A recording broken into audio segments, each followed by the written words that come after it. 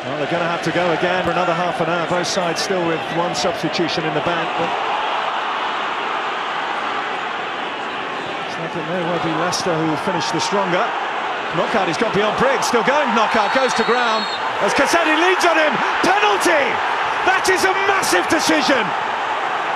What a huge decision given by Michael Oliver. I'll tell you what, I'm not completely sure about this. I'm with Gianfranco Zola. I feel that Knockaert is looking for this penalty. There might be some contact on him, but he's looking to go to ground. We'll get a better view here.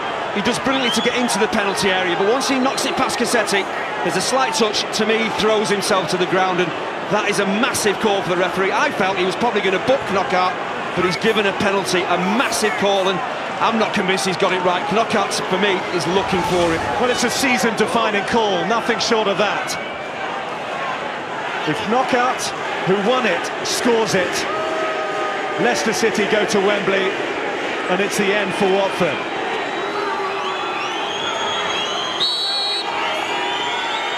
Knockaert takes, Almunia saves, Knockaert follows in, Almunia saves again! Absolutely astonishing. Now here come Watford. Forestieri.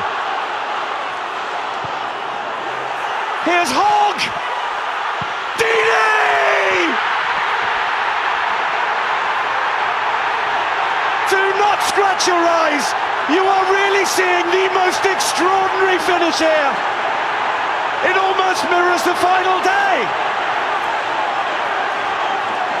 With the very last kick of this playoff semi-final, Troy Deeney wins it for Watford and sends them to Wembley.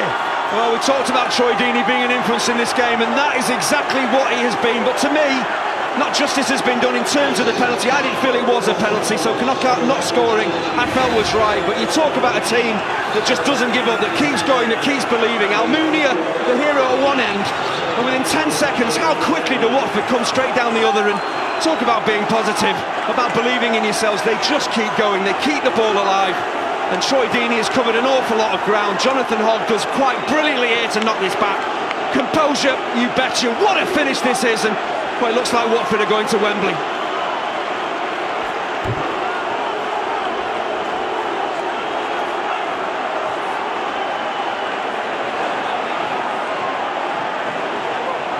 All the heartache, all the heartbreak of that final day, it all comes spilling out.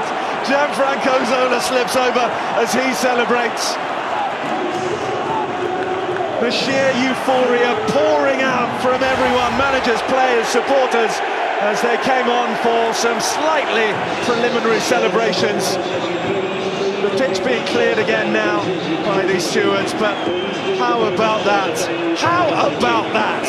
Well, it's a word I've used about Matai Vidra, composure. When that ball broke to Troy Deeney, there was no panic, he was so relaxed, he wasn't worried about the state of play, the stage of the game. He just concentrated on doing what he does best, and that's hit the target, make sure you score. And it's just, well, it's heartbreaking for Leicester, but what an opportunity to get to Wembley for them.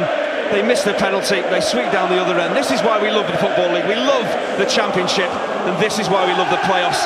I don't believe he does, though.